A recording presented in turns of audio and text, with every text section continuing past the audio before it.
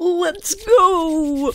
Combat Masteries are finally here. It's time to find out what the fuck is going on with our fighting this year. I haven't looked at any of this yet. It just came out and I'm like, right, we're going. Let's record. So, I haven't seen this yet, but it's only a minute long, so I will play it in a sec. Just read this first. Complete combat mastery tasks and earn yourself points to spend on style-focused abilities. Each style has 6 tiers, with a maximum of 10 points available. You'll need to make the tough decision of where to spend them. So you could go like a 6-4 split and have none in one style, or you could go 6-2-2, or you could just go like 4-4-3 or something like that, I'm guessing. Okay, let's watch the video. Let's watch it.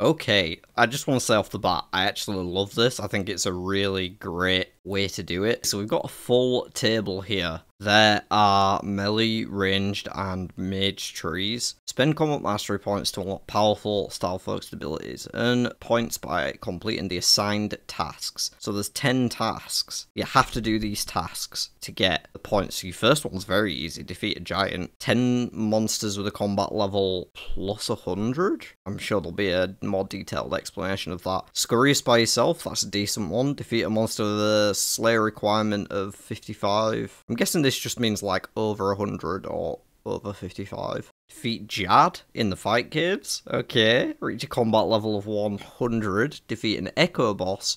2 echo bosses, 3 echo bosses, and Zook. Okay. Very interesting indeed. Very interesting. Right. Each ability requires the previous tier of that style to be unlocked. So, yep, so you can't start in tier 6 range. You have to start at 1 and do them all. Unlock a passive buff as you reach each tier for the first time, which apply to all styles. So let's go over the passives first, since they apply to everything. Alright, so tier 1, when you unlock your first tier of combat masteries, you have a 95% chance to save weapon charges, ammunitions, and runes used for spells. Absolutely fantastic. All styles. Yeah, that's just amazing. Like, that's absolutely fantastic. League shouldn't be about having to gather supplies. It should be about going and doing fun stuff. So, love this. Tier 2, healing from all sources increased by 20%. That's an interesting one. So, a shark heals 24, and a Karam one heals 22? Depending on how the rounding works. Interesting. Okay. I'm gonna fuck with that. That's good. Accuracy of all styles increased by 100%. Alright, can't complain. Damage taken is reduced by 15%.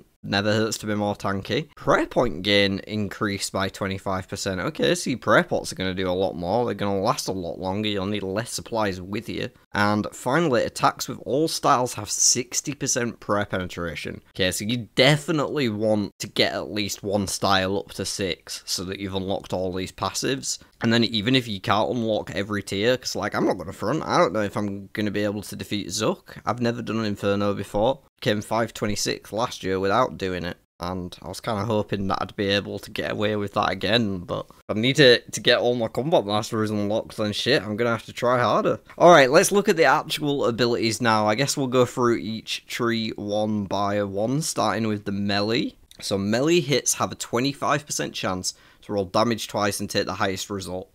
Fantastic. Reduces the chance of low hits that you don't want to see. So, I'd kind of prefer it if it was a bit higher. It seems a bit low, but it was only tier 1, so let's not judge too strongly. You know, the tier 1s aren't going to be... I mean, does it make more sense to go over all the tier 1s? I think it does, right? So the ranged one, the equivalent, damage rolls beneath 30% of your maxed hit are increased to 30%. Okay, so this just ups your minimum hit. I don't hate that at all. And the mage one, when you roll above 90% of your max hit, damage is increased by 50%. So this increases your high end. Interesting.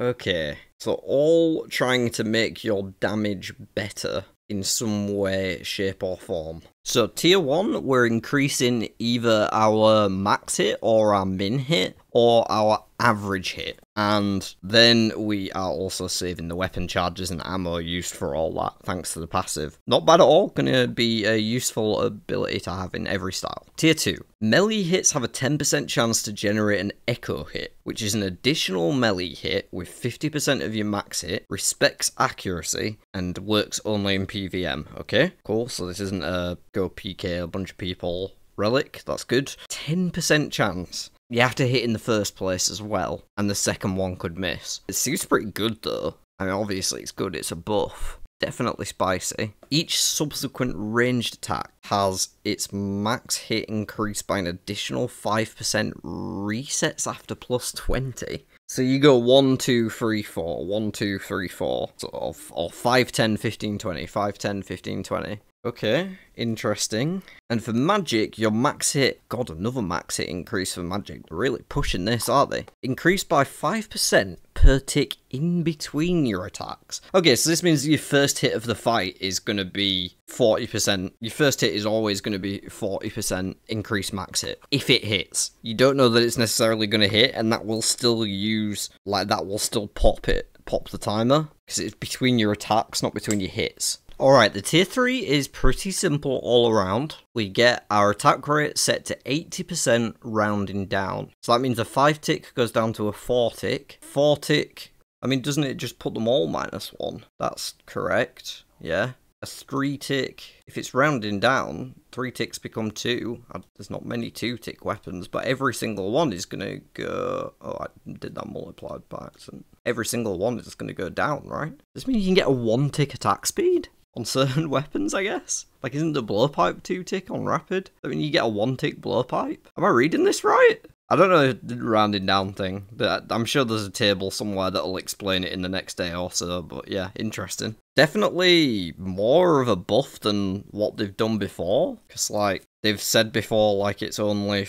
It's halved, but only if you're above a certain amount. Like, they don't buff the ones that are usually quicker too, but this seems like it'll work. No matter what your attack rate is, it's gonna get a tick faster. I don't know why it doesn't just say 1 tick quicker. Maybe there's some really slow weapons that benefit more than 1 tick from it, I guess. Yeah, if you had like an 8 tick weapon, somewhat like a Darrock's axe, I think they're like 8 ticks. I don't actually know what the time on it is, but that'd give you more off it, wouldn't it? So, okay, I get why it's 80%. For the most part, this is gonna make you attack 1 tick faster. So, great for all 3 styles, really. No matter what weapon or spell you're using, you're going to be happy with quicker attacks. I'll tell you right now, I cannot wait to get some Glacial Tomotli or some Spanking Paddles and just go to town with this extra attack speed. Like, especially with the full Blood Rage set, when you get tick increases anyway, you'll be hitting like every 2 ticks, and each hit ticks twice, so it'll just be constant hit splites. I'm hype. Okay, moving on from tier 3. Tier 4. And this is an important tier, I think, people, because if you imagine that most people who are aiming for maxing out their combat masteries, right, you'll be a 6-4 split more than likely, because you definitely want to get up to tier 6, and then you probably don't want to spread out too much amongst the other 2, because you could just get more power from a single one, especially given what I'm seeing here at tier 4. So tier 4 is an important tier, as well as tier 6. I think a lot of people will end up on a 4 and a 6 split. I probably will myself, although yet to be determined, obviously. This is a healing tier. I like that each tier sort of gives a similar effect, or an effect in the same sniffing distance of one another. Melee hits have a 5% chance to heal 40% of damage dealt. Now that is a very big heal, but a very low chance to hit the heal. Only 1 in 20 hits. Every 5th ranged hit heals 5 hit points, regardless of the size of the hit. I think this one is better. It's certainly more consistent, but it's also less damage. If you have something that's super quick, like a blowpipe, then this is incredible. I guess like I was just saying with the hammers, the melee one would give you 2 5% chances, so that's not terrible either if you have a double hitting weapon. Imagine doing the ranged one with the tonsil ticks of Ralos, and that's hitting twice. If it by hit it means hit splat, which I assume it does. And then the final one, when you roll above 90% of your max hit with magic, heal 10% of damage dealt. Yeah, they're really pushing this increased max hit on the magic, and above 90% on these effects may seem like it's really high, like how often are you going to do that? Well, 1 time out of 10, right? But because you can get up to 140% of your max hit from the tier 2 here, I think that's where this is going to come in and actually like make sense, because that puts you closer to like 40% of the time you're going to get the heal rather than 10% of the time, because there's much more of a win. It's like a 40 to 110 ratio, I think. I'm not going to do the math on it. But yeah, this is a roll above 90% of your max hit feels like it's going to be hard to trigger until you take into account this tier 2. So this tier 1, not so great, but with the tier 2, it gets better, and the rest of them get better as well. Alright, tier 5. Melee attack rate is set to 50%, rounded down above 5 tick and up below 4 tick. Okay, so a 5 tick weapon goes to 2, 4 tick goes to 2, 3 tick goes to 2. Everything goes to 2, right? Except higher than 5 tick, in which case it'd go to 3 or 4 if it was really high. And it's the same for all of the styles here. Most things go to 2 tick. Okay. I guess something that's already 2 tick goes to 1, but it was already 1, right? So I don't think that makes any difference for the super rapid weapons. Alright, tier 6. This is the ultimate tier. It's got to have some powerful effects here. Let's see what we got. Your chance to generate a melee echo, so that's the tier 2 ability, increases to 20%, up from 10, so double the chance. And your echoes can now generate additional echoes up to 8 times in a row. Okay, so that's going to get like exponentially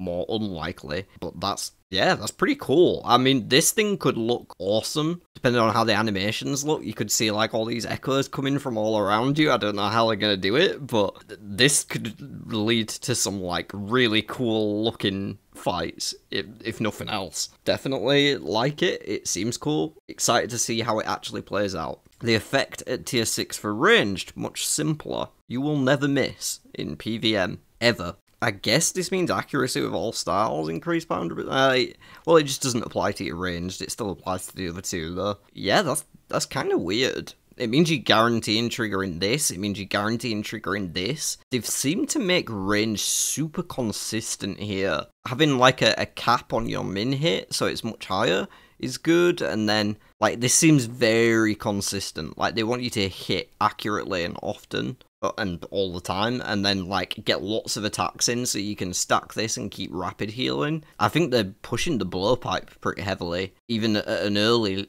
even with not like a full ranged investment. Both is probably super good too, although never miss. You know, you don't need the extra accuracy of the buffer, so that's why I feel like the blowpipe's really good, because it's low accuracy, right? But if you never miss, then, and I'm sure with the Drygore blowpipe as well as the Toxic blowpipe, it'll be just as good there.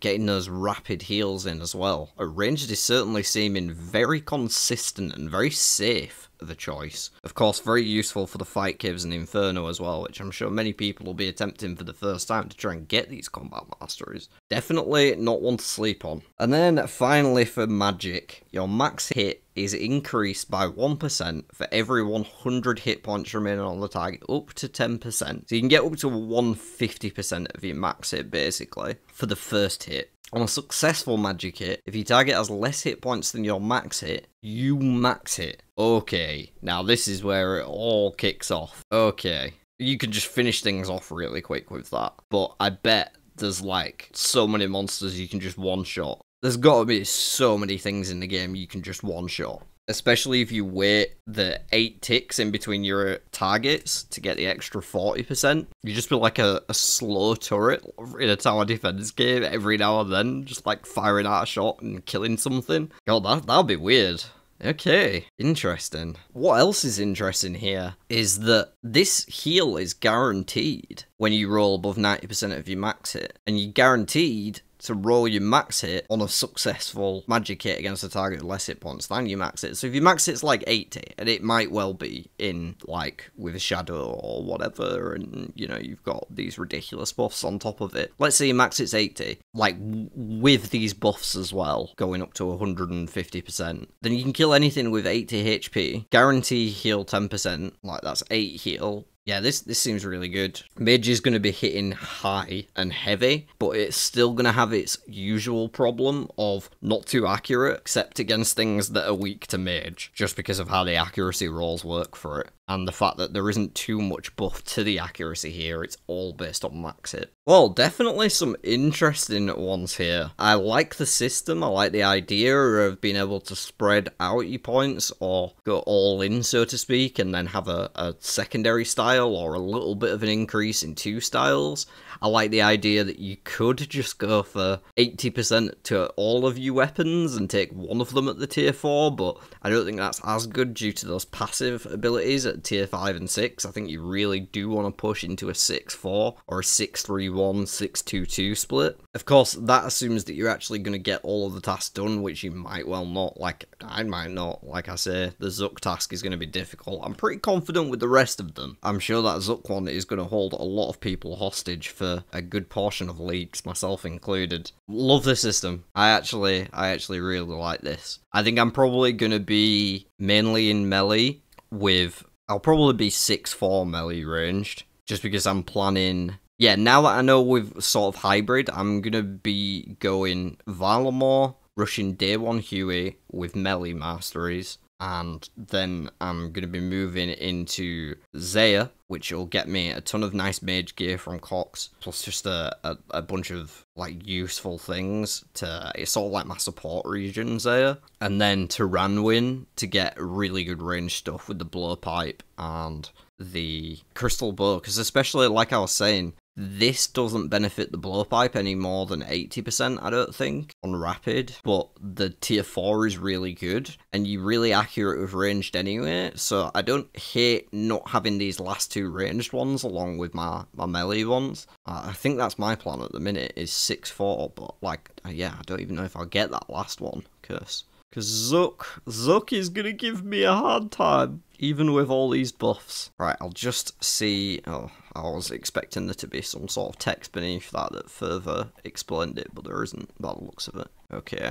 Right, that seems to be about all there is to it, folks. What are you thinking regards to these masteries? Do you think the tasks are a decent mix? I think other than Zook, these are all fairly obtainable, depending on the difficulty of the Echo bosses, of course. And I think it'll give... Like, not everyone's going to get them all done. And that's different, because everyone gets all the regions usually, and everyone gets to tier 8 relics, or whatever the max tier of relics is usually. But the fact that people might not get all the combat masteries done by the end of the league, that's interesting. That's definitely interesting. It's definitely going to push a lot more people to that content. Because I know last league I avoided it simply because I didn't have the time to learn it. There was no pressure to. It was worth a couple 100 points and I could get those points easier elsewhere, so I did. But this year I'll have an actual reason to make sure I go and do that shit, which is, I think, quite nice actually. And I'm a big fan of this system. But let me know what you think, and let me know what you're thinking of your current split. Are you going to 6-4 and which ones and so forth? For me, like I say, I think it's 6 melee, 4 ranged, but